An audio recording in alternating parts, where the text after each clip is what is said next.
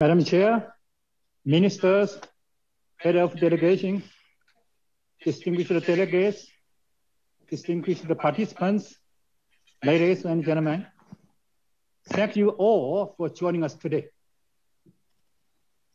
Together with me, my Deputy Secretary General, three directors, we warmly welcome you to the 6th World Telecommunication ICT Policy Forum. While we all wish we could have met face-to-face in Geneva, I'm glad that the ITU family has come together in this way to discuss over the next 3 days the new and emerging technologies that show so much promise for all humanity. My special thanks go to all the regional coordinators and all those who have closely worked with the ITU Secretariat over the last 3 weeks to address the challenges of hosting this event under these difficult circumstances. I'm also immensely grateful for all the efforts put in by all the members of the informal experts group during the preparatory process. They have provided us with a solid set of draft opinions, and they did it with almost no brackets left. I think that might be the first time. Under the outstanding leadership of their chairman, Mr. Fabio Bigi, this woman and man representing our entire family showed a constructive spirit of cooperation and consensus like no other.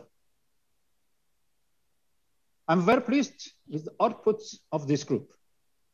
The 5 draft opinions in front of us send a clear, strong, and positive message to the world that these new and emerging technologies and ICTs in general are essential to achieve the UN Sustainable Development Goals and address some of the world's most pressing opportunities and challenges, from COVID-19 to the digital divide. New data from ITU reveals strong global growth in internet use, the largest we have seen in a decade. It is a reminder that our world is more connected than ever.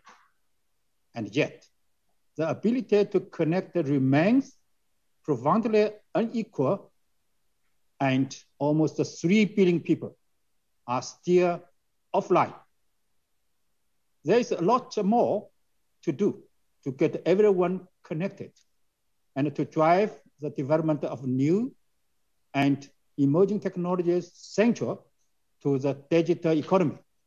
I believe this forum and all the work that has gone into can help put us on the path to meet this huge challenge.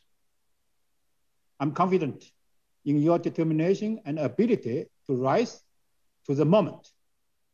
And I'm grateful to Her Excellency, the Minister for Communications and Digitalization of Ghana, Mrs. Ursula Owusu-Ekufo, for accepting to lead our discussions and serve as chair of the forum.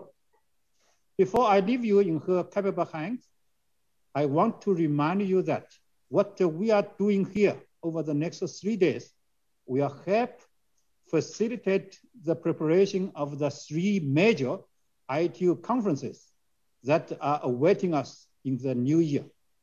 So that WTSA in March, WTDC in June, and the PP 2022 in September, October can in turn bring the benefits for digital transformation to all for years to come.